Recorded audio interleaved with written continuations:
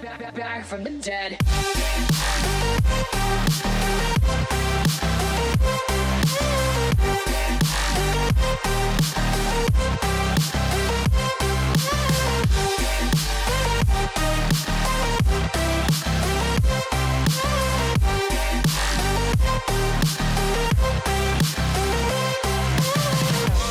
Ladies and gentlemen, the countdown has just begun. Are you ready?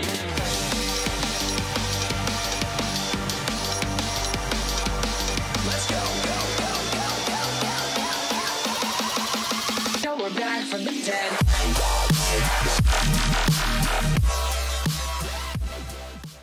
Honestly, I have recorded a few, maybe 3 or 4 times, a review on Dead Files for you guys.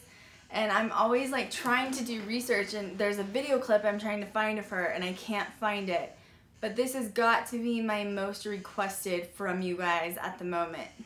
What is up, guys? Welcome back to my channel, and today is the day that I'm finally going to post this video regarding my review for Amy Allen and Steve Deshami on The Dead Files, which aired in 2011 on the Travel Channel. So Amy Allen is supposedly this psychic medium that has been doing this psychic work for years, and she can supposedly see full-bodied apparitions and talk to the dead. I have been researching Amy Allen and I cannot find the episode that I saw her on even before she was on the Travel Channel with Dead Files.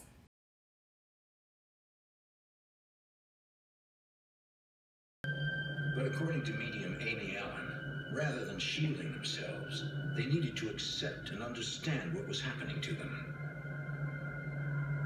I believe that there are deceased entities, people at the location. So what you have is an extremely active location where the mediums, the mother and daughter, are going to be having experiences because the deceased people are attracted to them.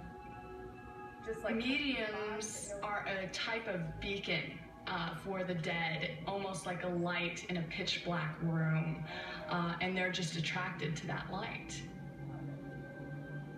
So I'm not sure. Heidi is a physical medium.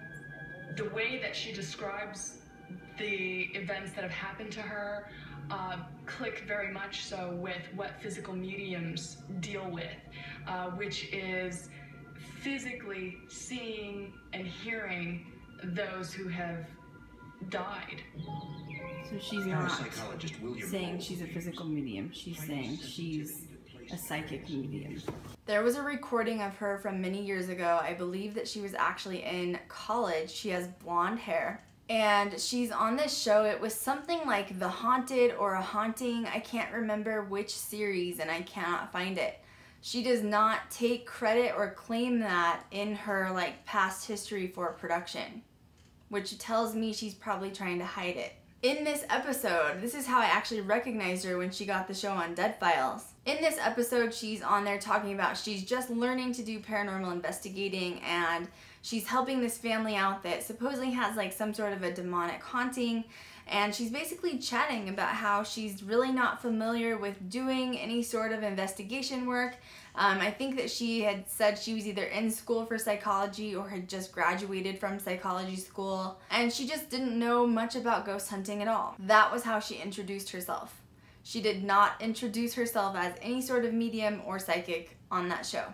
I did not know what Dead Files was about when it originally came out in 2011, so when it finally aired, I was actually really excited to see what it was about because I recognized her face from when she was on this series previously, maybe 2008 or somewhere around there. So when the intro started, she was introducing herself as a psychic medium that could talk to the dead, and I was like, whoa, wait a minute.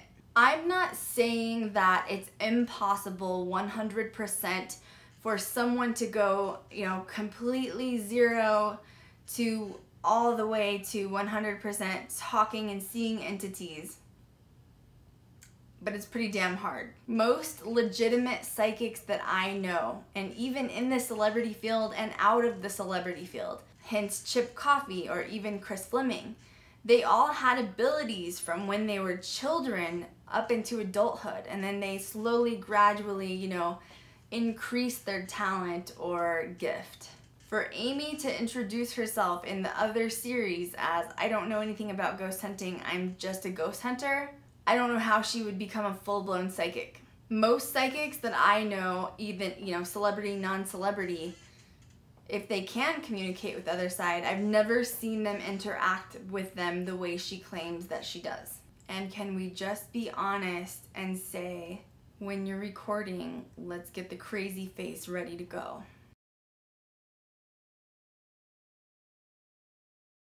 I mean,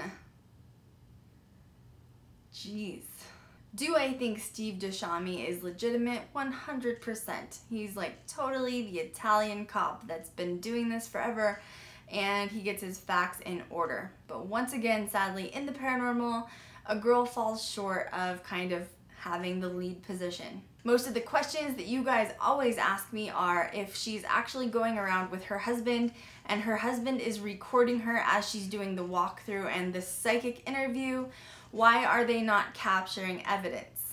Well, there's one of two reasons for that. Either they're not in a haunted location, therefore there is no evidence, or they don't hire people to do that part of like looking over the footage because it's not really that kind of a show anyways. But you're right, even if she's doing some sort of like communicating with the dead on camera, there still should be some sort of EVP or something come through, even if it was residual activity, because most of us as investigators or that are in this field just get it. Most of the time at the end, I think the expectations that she puts on people and their homes or businesses are completely outrageous. So what I need you to do, in order to cleanse your house, you need to go to the Indian reservation and you need to find a shaman. But they need to have graduated from RN school and they need to be a registered nurse. They also have to be at least under 5'6", because the demon isn't going to be as intimidated if it's a shorter person. She needs to be a blonde Indian and she needs to have served in the military for at least 2 years. Have her use some black salt and I swear you're not gonna have activity anymore. Where am I gonna find one of those? I don't know if the people are real. I haven't really researched enough. I find her completely discreditable as it is, so I'm not gonna waste my time into researching anyone else. The faces that she makes and like the reactions that she has, if a psychic was actually starting to develop their skills and they were seeing things and feeling things like she claims, and you know, even like she's felt cuts and bruises and being beaten or being taken over by a spirit, most experienced psychics are not going to have the facial reactions she has. They're going to be confident. She is obviously fearful, and I don't believe someone that has as much fear and she doesn't have a lot of confidence because of the facial reactions and how scared she gets. I don't think a psychic would be that confident going on a camera saying and vocalizing a full series of things that they're seeing with their eyes, like, you know, the facts of history. Because if they're that afraid, they're gonna be scared that they're not spewing out actual facts, or that things that are coming to them either through being telepathic or whatever, they're gonna be second guessing themselves, saying, I don't know if this is real or not, especially by the way she's reacting. Do I watch Dead Files? Yeah, if nothing else is on and I'm cleaning the house, I usually have some sort of paranormal series on. I'll just throw on Dead Files on Travel Channel and just let it run. I absolutely think that Steve Dashami is legit, but I don't find Amy Allen credible at all. If you guys ever run across that footage and find her on this other series, like I said, I want to say it's The Haunting or A Haunting. I do believe it was on Animal Planet originally. She is in that series and you guys will really understand what I'm talking about. And if you need even more sources than that, look up people like Chip Coffey or Chris Fleming and look into their backgrounds as far as how long they've been psychics and when they started experimenting with, being able to talk to the other side. Most of the time it starts at infancy, even before the kids can speak. She would not have come out saying, I don't have any experience with this, I'm just a ghost hunter, if she would have had some sort of intuition. I believe that she was probably cast for both roles because that series wasn't the most credible either, because it was mainly reenactments. But you're right, if there is a haunted place and you're walking through with any sort of electronic digital recording device, whether it's a video camera or just a digital recorder, you're bound to pick up something. So finally, I got the review out, and I'm sorry because I know some of you guys really like it and you were probably hoping that it was real. I just don't find Amy credible. Please subscribe to my channel if you haven't already. Please give my video a thumbs up. Please leave me good comments below. What do you guys think about Amy Allen, and even Steve Buscemi for that matter? What do you think of the series? Have you seen it? Go check it out and come back and leave me a comment below. If you have any requests for future reviews, please leave me a comment below, and I will catch you guys next time. We're back from the dead.